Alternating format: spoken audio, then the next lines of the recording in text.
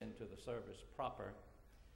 I was going down the hall a while ago and I met a young man who was carrying this great big thing in his hand, and I said, "Jared, what's that?" He said, "Well, I'll let him explain it to you." All right, Jared. Jared is, are you the captain or whatever you are, Jared? But he's on the church softball team. He wanted to bring this in here and put it up front and bow down before it like Moses did before the golden calf. But what is it, Jared? It's the first place regular season trophy for the softball league. Hold it up. And all right. Now, I want all the team members to stand. The ones who are here this morning, stand. Some of them in the balcony. Some of them, there they are, Chris and Jimmy and Kent and Mitch and Craig, and all right. But they hold it up so they can see it, Karen. There it is. They won it again.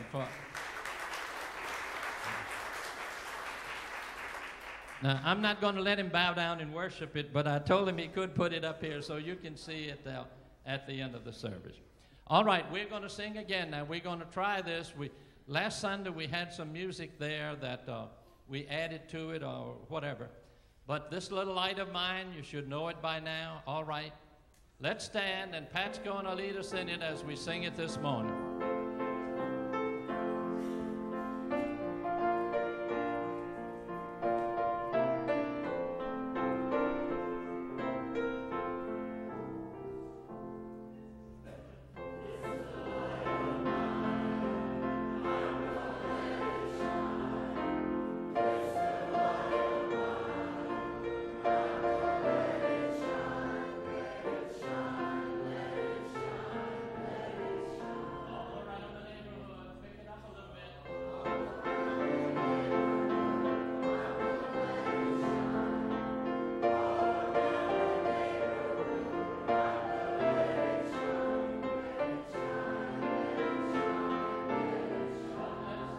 Blow it out.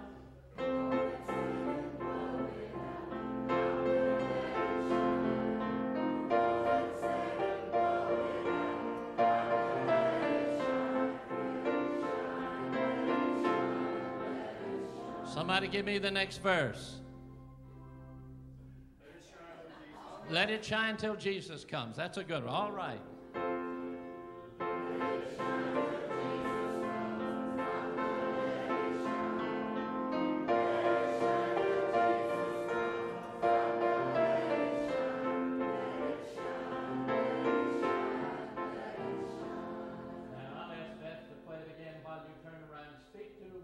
Greet those around you this morning, please.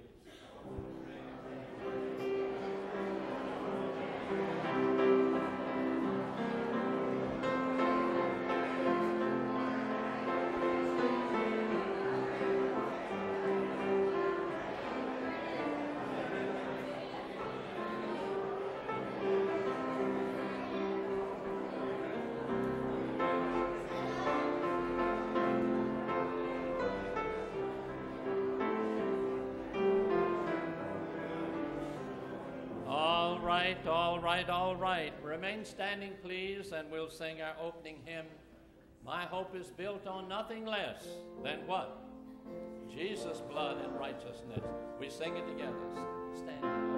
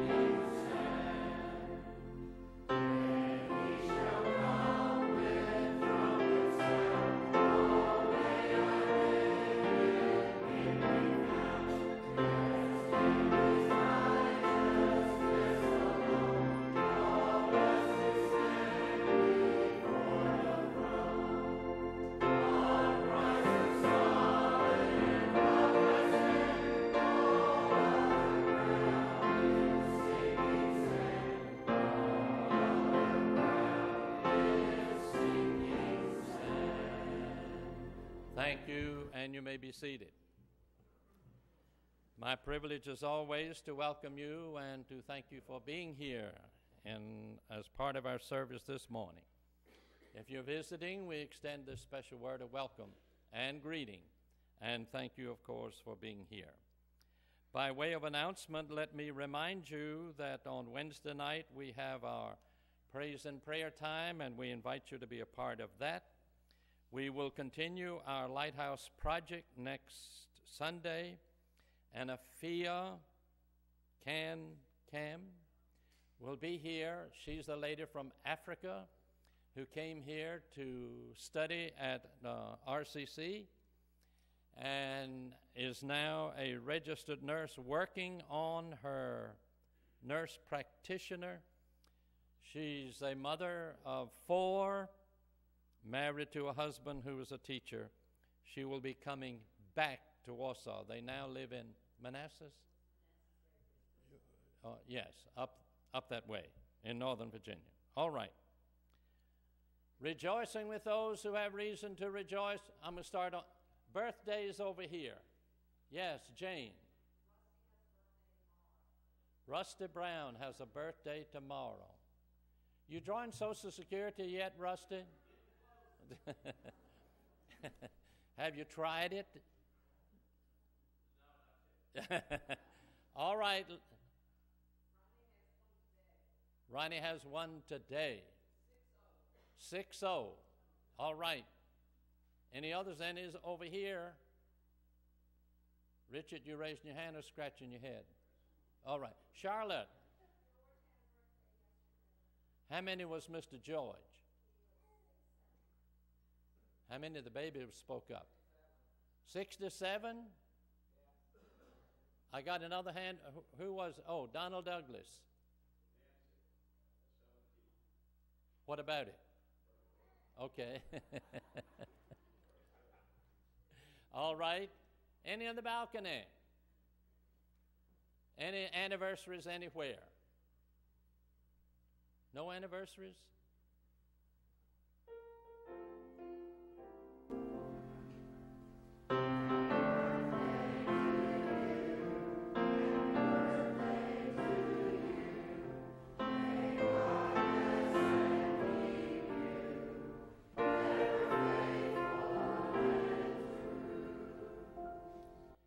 We come to our prayer time mindful of those who have special needs this morning.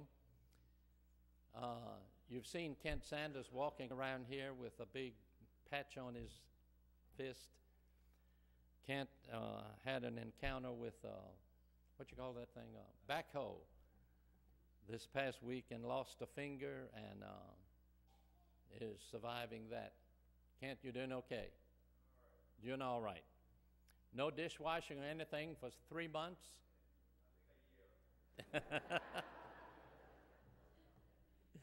All right. There are others, I'm sure. Let us keep them in mind as we bow in prayer together. Father, this is a good day. The Bible says this is the day that you've made, and we are here to rejoice in it. We thank you for your presence with us and the promise of your blessings upon us. We remember those who have special needs today. They're listed on our prayer list, a lengthy list indeed. Some with needs greater than others, but all with needs. We pray that you will be with us as a church, that you will be with us in this country with all of the unrest and the difficulties that are going on, and that you will make yourself known in a special way, in so many different ways. We pray for our church, our sister churches, those that are having homecoming revivals and so forth, and that you will be very present in all of those situations. Again, we thank you for the privilege that is ours to worship here today and pray that we'll know your presence in a very, very special way. In the name of Jesus, we pray. Amen. Sharon and David Mann are frequent visitors with us, and Sharon has ministered with us in music before, and she is going to do so again this morning. Sharon is going to sing at this time. Let me see what you're going to sing. What you're going to sing? There's room, there's hope, there's time. There's room, there's hope, there's time. All right. And David is helping her, but it's a different David. It's her co-worker at RCC.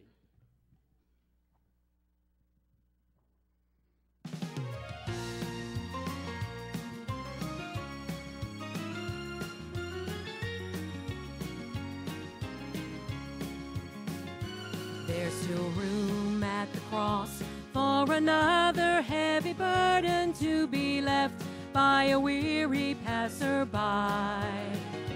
There's still hope for your cause, for a loving God is waiting to restore to you the joy you felt inside. There's still time to decide that the Father really loves you, and it's true. He'll never leave your side. No matter what you've heard, you can believe His word. There's still room, there's still hope, there's still time. God's word has been revealed for all to hear. Jesus loves you, He cares.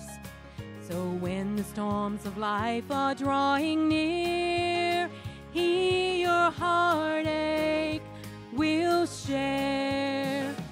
There's still room at the cross for another heavy burden to be left by a weary passerby. There's still hope for your cause, for a loving God is waiting to restore to you the joy you felt inside.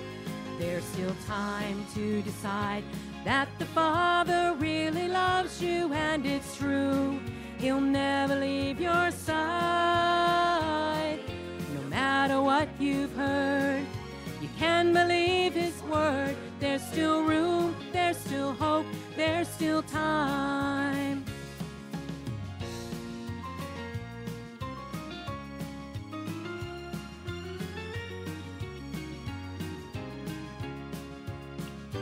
You may wonder if the Lord is looking on. Can He comfort my heart? There's room for your burden at the cross. Lay it down where you are. There's still room at the cross for another heavy burden to be left by a weary passerby. There's still hope for your cause, for a loving God is waiting to restore to you the joy you felt inside. There's still time to decide that the Father really loves you, and it's true. He'll never leave your side. No matter what you've heard, you can believe His word. There's still room, there's still hope, there's still time. No matter what you've heard, you can believe His word. There's still room, there's still hope, there's still time. There's still time.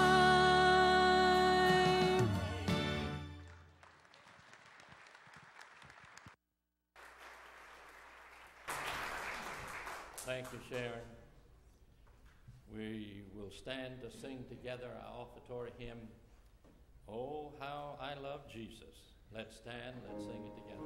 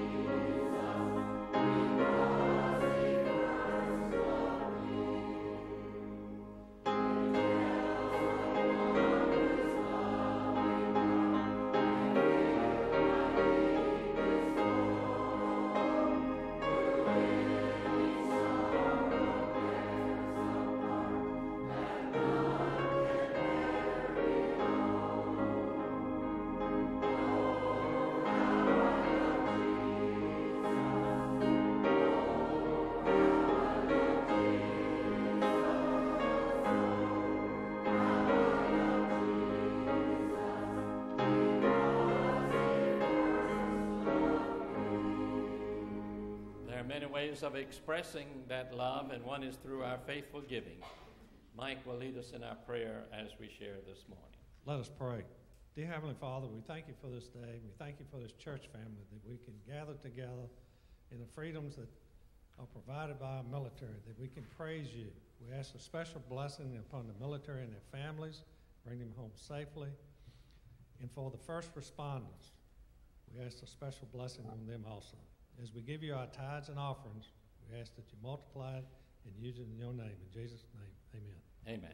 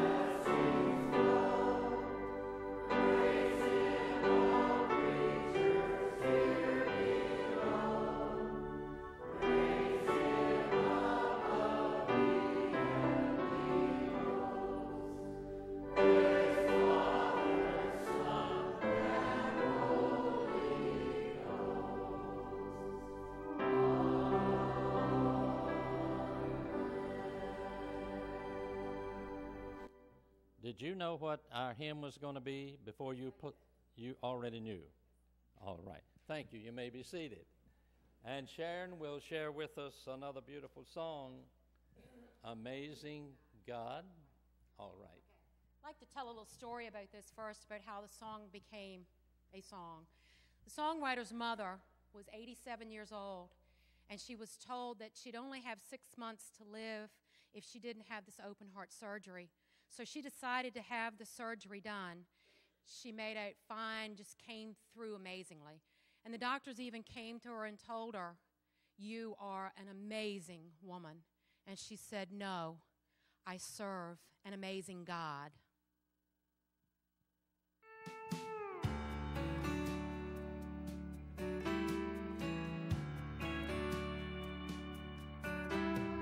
You want to hear the story of how I made it through when life is full of trouble, pain, and fear.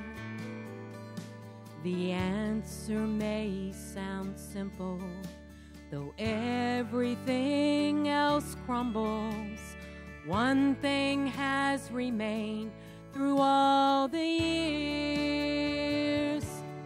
I still serve an amazing God.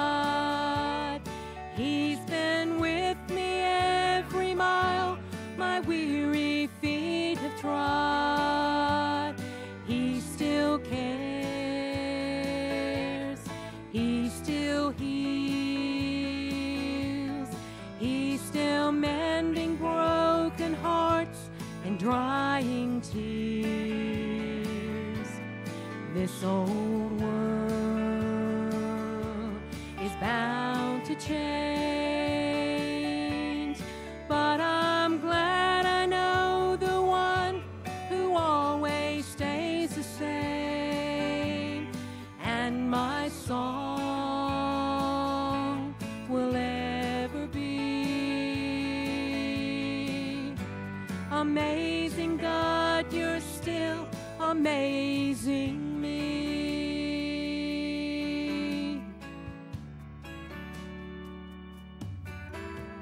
The God who parted waters still makes a way today. He's always brought me through the troubled seas. The one who fed the thousands, whose words could calm the tempest. He's my bread of life, and He's my peace. I still serve an amazing God. He's been with me every mile my weary feet have trod. He still cares. He still heals.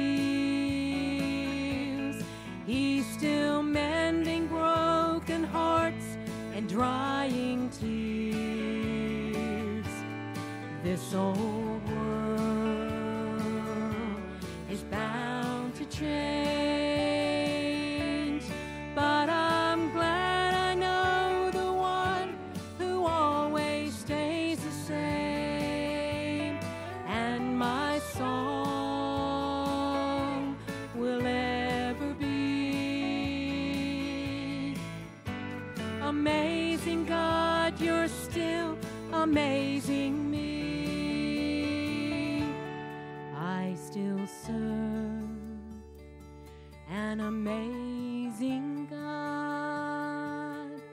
He's been with me every mile my weary feet have trod. He still cares. He still heals. He's still mending broken hearts and drying tears.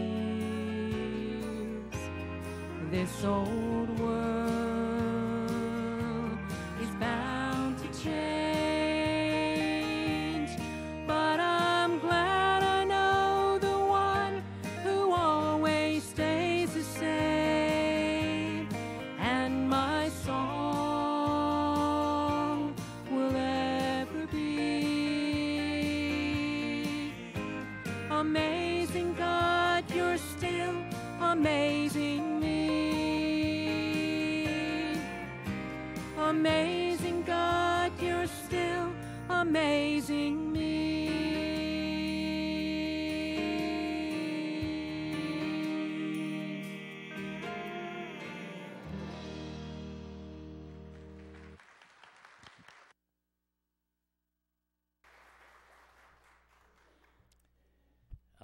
It always amazes me how God puts things together. Sharon, did you know that Michael was the speaker for today? You knew. But if you don't believe that God is an amazing God, you haven't heard this young man's story. In fact, this has never happened in my life, Rod. I've been preaching for longer than Methuselah. It's never happened. I invited Michael, after I heard his story, to come to our church. He sent me a copy of his sermon to check out before he came. And I checked it out. And Michael, if you don't mind, we're going to go ahead and eat lunch while you talk, because I've already read your sermon. And so, but this man, come over here, Michael. This man was with us for another meeting back several months ago. And as soon as I heard him, I said, we've got to have him come to our church. Michael Lewis, his wife. Go ahead and introduce them. Stand here close now. Well, my wife Kimberly here in the front row, and a 1-year-old boy Patrick, who's in the nursery, I guess.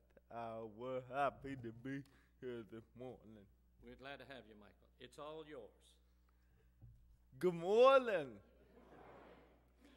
The privilege to be here with you all this morning. As Pastor Bowen said, my name is Michael Lewis. I spoke here at Carbon Park back in May as part of an educational dinner on pro-life activism. Matter of fact, Harry Beatley, who was with y'all last Sunday, he was the one who invited me here to speak, and I'd never spoke at the church before in my life. So now I'm wondering, what did you get me into, Terry? Well, Pastor Bowen called me about a week after I came back in May, invited me back. He said, will you come preach? I said, I've never preached in my life, but yeah. I'm humbled by his invitation, and I'll do my best. As you can tell, I have a disability. I have cerebral palsy, which affects my hearing, speech, and fine motor skills. My disability was not known before I was born. In fact, it is the result of medical malpractice. My parents never considered aborting me, of course, like so many do today with disabled children. But after I was born, my prognosis was grim. Matter of fact, I was baptized by a nurse in the hospital because they didn't think I'd make it through the night. Doctor told my parents that I'd never walk, talk, or do much of anything. Today, I'm standing here before you all. I'm a working professional, a husband, and a father to a 1-year-old boy. See, when you become a parent, you completely lose track of time, don't you? We live in a fallen world that replaced God with man. Our culture says that the imperfect, the elderly, the sick, the disabled are social burdens. Many advocate the elimination of such people through abortion, doctor-assisted suicide, and euthanasia. We live in a culture where many would say, I don't count. I shouldn't be here. But God had a purpose for all of us when He knit us together in our mother's womb. I am living proof that disabilities are not an accident, a burden, or as some have claimed, incompatible with human life. Individuals with disabilities are God's way of teaching us about the joys and fragility of human life.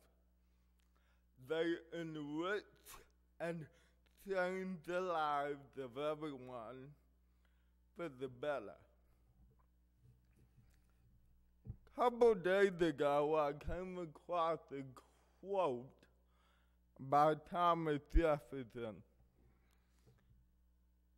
he once said the people always get the government they deserve. When I read this quote, I realized that we as a society created the mess that we live in.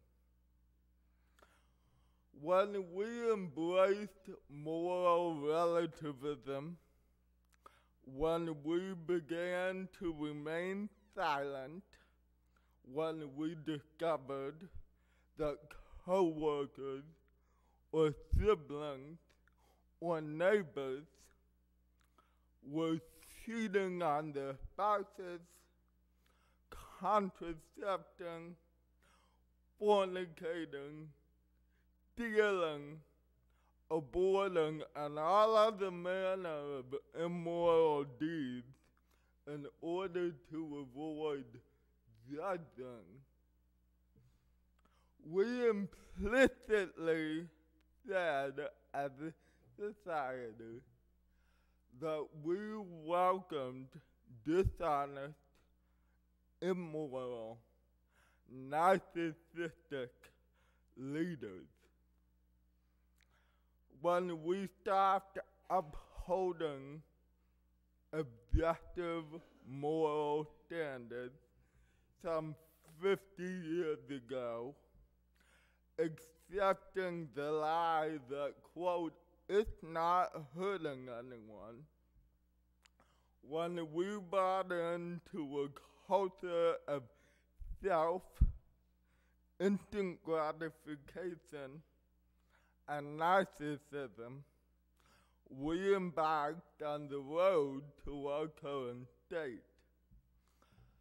So we really shouldn't be at all surprised when we have a bunch of cowards, liars, adulterers, and cheaters of all political stripes running for office. Our current situation stems from a long-standing revolution against the dignity of the human person. It's a revolution that has transformed our society to one that views individuals as creatures created in the image and likeness of God, to one wherein the highest social good is the self and sexual pleasure. Humans are now viewed merely as objects to our gratification. We see this manifested in a hypersexualized culture that has normalized the objectification of men, women, and children. We are both at the same time hypersexualized and sexless. We've made the feminine masculine and the masculine feminine. We are no longer viewing ourselves as creatures of God. In fact, society says that we can create ourselves. We are no longer male and female. We are whatever suits our fancy. Matter of fact, Facebook tells us that we can be 50 different genders. Now, when I think about that, I think about a group of 21-year-olds sitting around with a big case of alcohol, just throwing stuff out and seeing what sticks. The famed Boston College theologian, Dr. Peter Kraft, maintains that all descent from God's truth centers around one thing: S-E-X.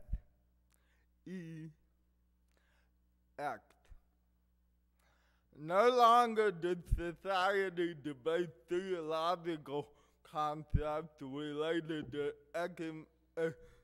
ecumenism or ecclesial authority or even biblical interpretation.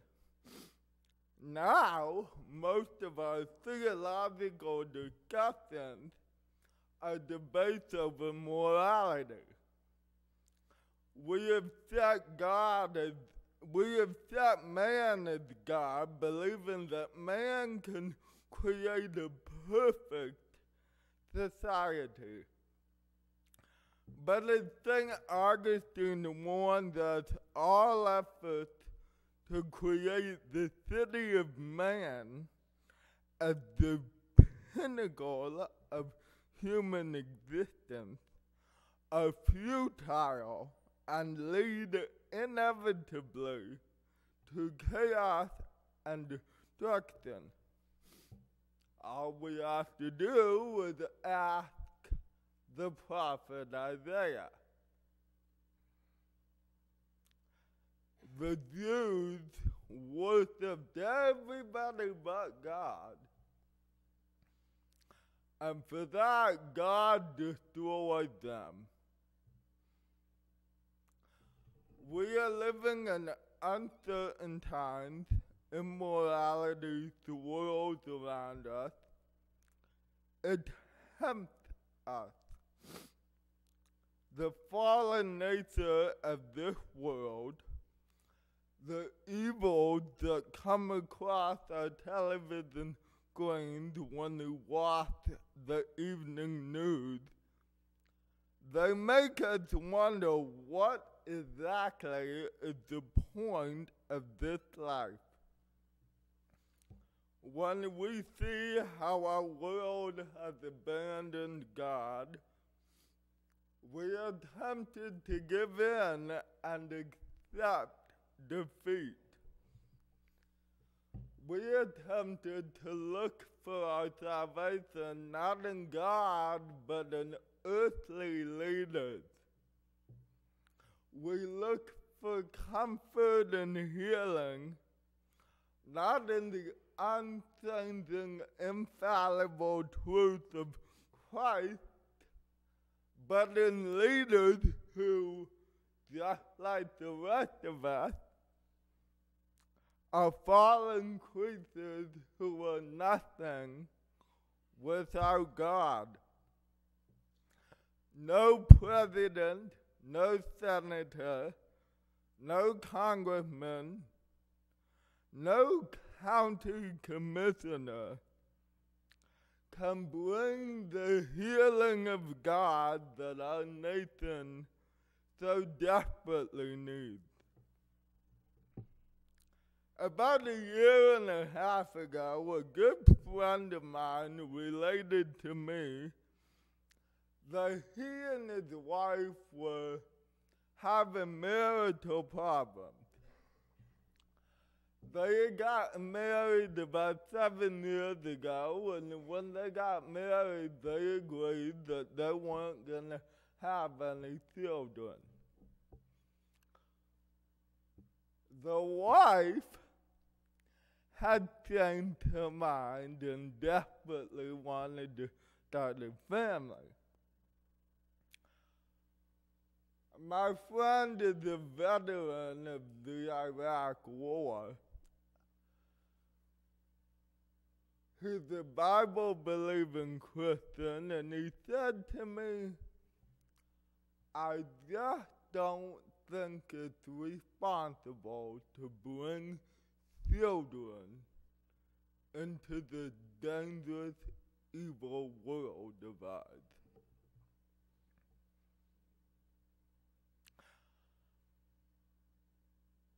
And this conversation went on for months, back and forth, back and forth. And I said to him, Ted, I said, every age since the Garden of Eden had believed that all hope was lost.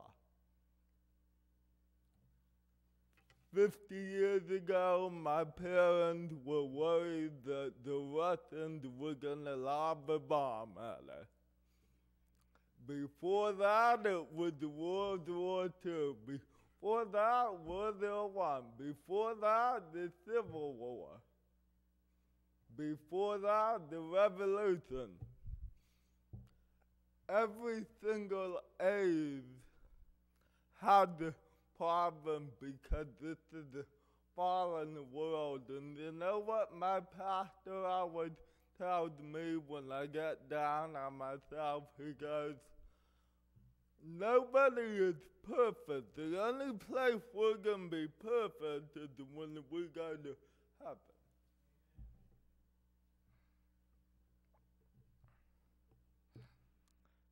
I told him, I said,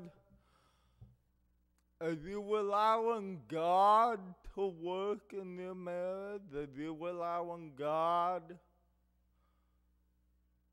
to decide if you should have children? He said, well, no, but I said, if you let go and let God, I said, all of your marital problems will start to go away.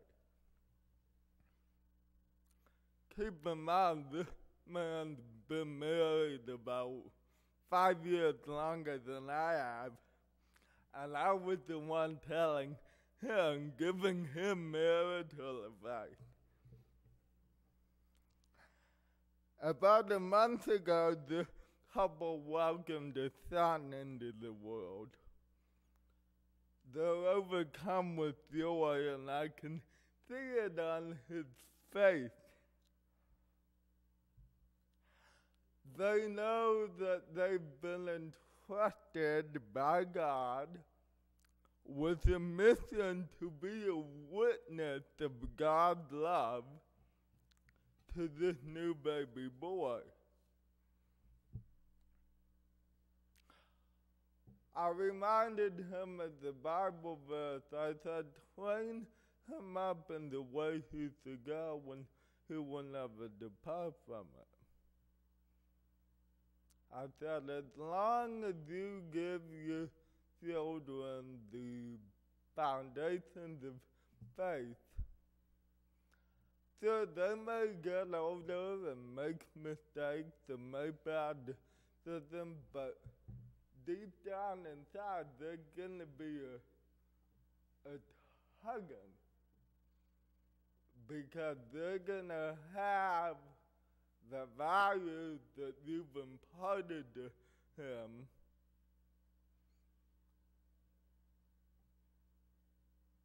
nitpicking at his conscience. And like the prodigal son, our children may stray from time to time, but if you raise them with the right values, they'll always come back.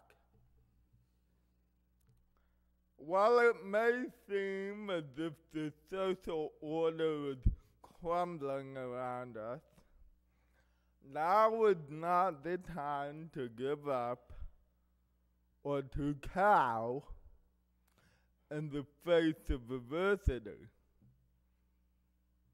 In the second book of Timothy, verse 4, we read, proclaim the word, be persistent, whether it is convenient or inconvenient, convince, reprimand, encourage through all patience and teaching.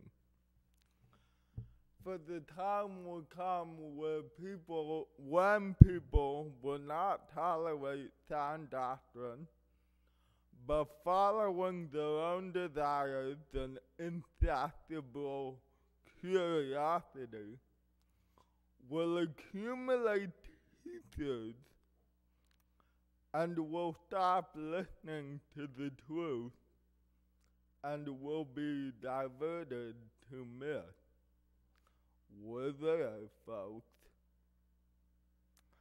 But you be self-possessed in all circumstances.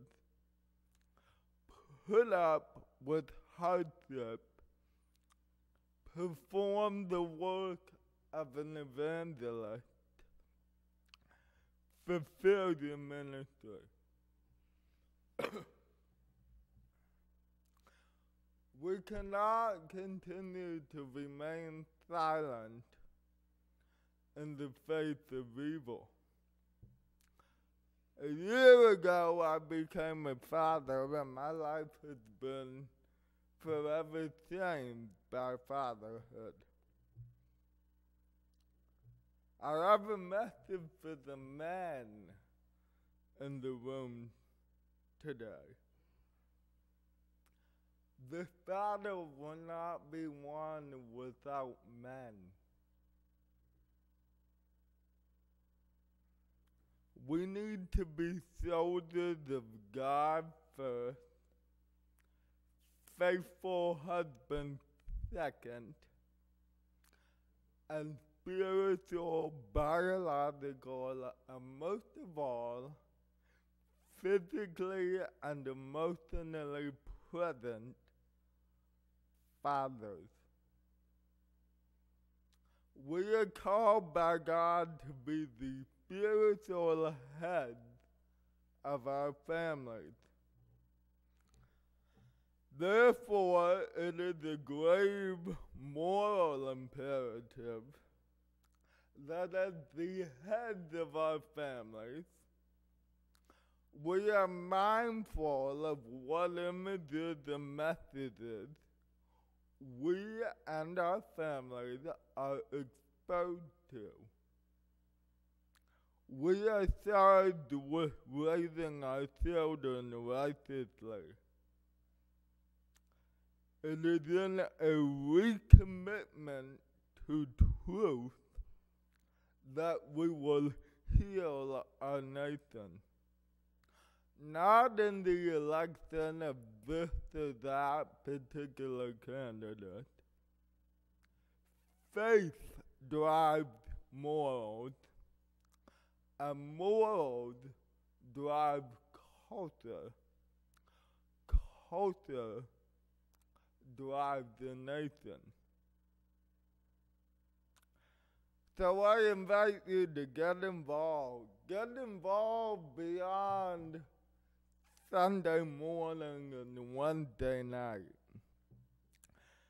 Teach your children about the beauty of God's design for marriage and family.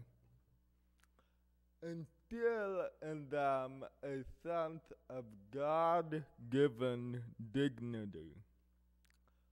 Let your children love your spouse and model the vocation and beauty of marriage. My father and my grandfather have always had a saying that stuck with me, and it goes like this.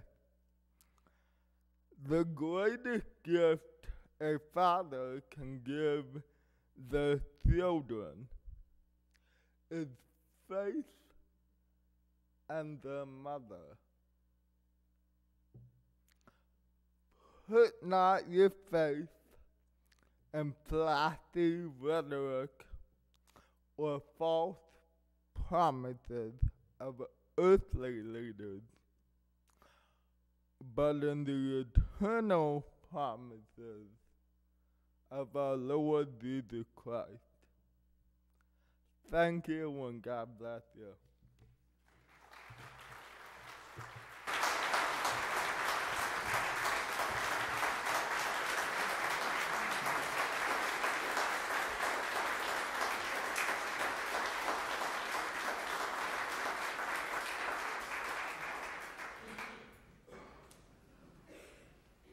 What was the name of that song, Sharon? Amazing God. Amazing God. Amazing God, Michael. Thank you so much. Thank you so much. They live in Richmond, and they drove down. In Richmond, in the city? Yes. But drove down to be here this morning. Now, aren't you glad you came? Amen. If all went well, and David Newsom and his crew did their job, this will be on DVD, and by tomorrow night, it will be on the church website, hopefully. Angie's back there with a little one, but she handles all of that. But Michael, thank you so much, my friend. Do you have time, after the closing, to stand here and let the people come? Some of them say nice things sometime, Michael. But we're glad you heard him. What's our hymn? What are we going to sing? Speak to my heart. It's our closing hymn. Hymn of commitment, response, invitation. I think God has spoken to our hearts, hasn't He? In a unique way. Let's stand, let's sing it together, please.